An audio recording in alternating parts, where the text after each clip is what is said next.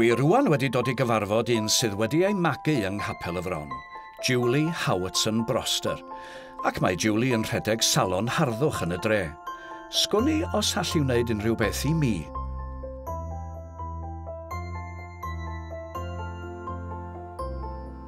O Julie, ydych chi bod yn aelod o Gapel y Fron ar hyd eich oes, ydych chi'n meddwl am y lle fel rhyw fath o ail gartra?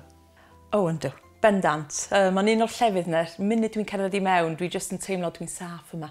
Ac o'n i'n deud wrth dad diwrnod o blaen, hyd yn oed y gynulleidfa a'r pobl dwi wedi cael yn ŵyn i fyny efo, maen nhw fel teulu. Da chi'n chwarae'r organ yn y capel. Ydy repertoire emynau a darna yn ystod casgliad falle wedi newid dros y blynyddoedd? O, yndi, bendant. Un o'r, nes i ddeud, os dwi'n mynd i chwarae'r organ, dwi'n gorfod chwarae rei o'r caneuon mwyaf modern. A weithiau dwi'n clywed caneuon pop yn meddwl, o, so hwn yn greit ar yr organ. So dipyn o hwyl efo. Da chi'n berchen ar salon hardddwch yr enw Visage. Mae hwnna'n enw exotic dros ben. Lle doth o felly? Yndi, wel, Ffrangeg ydi o am ffeis, Gwyneb. So, o'n i'n teimlo ar y pryd dros 20 mlynedd yn ôl nes i agor o. Ac o'n i'n siŵr i gael enw Cymraeg, mewn ffordd dwi o'n crigo bod fi ddim wedi. Wwan, mi fyswn ni wedi. A wedyn o'n i'n siŵr enw Saesneg. So dyna pam nes i ddod efo Visage. A pha fath o bethau sydd yn digwydd yn y salon felly? O, da ni'n neud bob math o bethau. Dwi'n manicures, y pedicures, trin y dwylo'r traed, coluro, lot ar gyfer briodasau. Y pethau mwyaf pwysig a bethau da ni'n neud lot o ydy'r tylino, yr massage erbyn hyn. Achos bod bywyd i newid gymaint, maen nhw angen o. Maddeuwch i mi am ofyn hyn, ond falle mae dyma'r cyfle cyntaf a'r ola i mi gael o fod mewn salon hardddwch. Os yna rhywbeth allwch chi wneud i mi?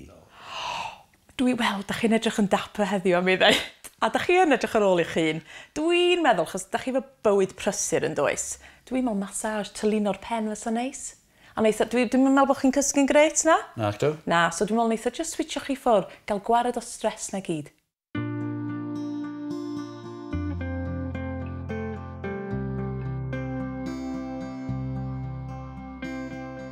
Ydy hi'n anodd cysoni harddwch a chrefydd? Hynny yw, mae un peth yn faterol a'r llall yn ysbrydol.